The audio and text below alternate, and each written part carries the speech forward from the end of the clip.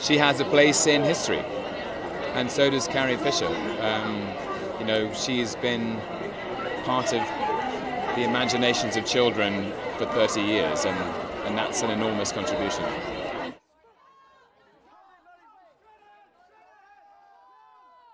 Singing in the Rain is one of my favorite films, and her contribution, it really is still up there with one of the best films ever made.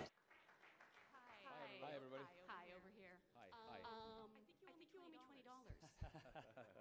$20. Well, Carrie Fisher was such a fighter, and I spent one evening with her in Washington last summer at the White House Correspondents' Dinner as a guest of the Guardian newspaper, and she had this indomitable spirit that was bigger than the occasion. She was such a force for life. And I think if we can take anything, a lesson from her, it's to live as fully as we can.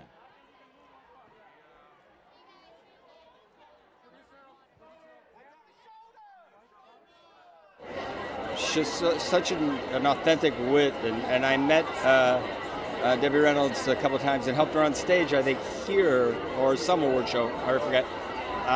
Man, when you look back and watch her on screen, wow, she just knocks you out.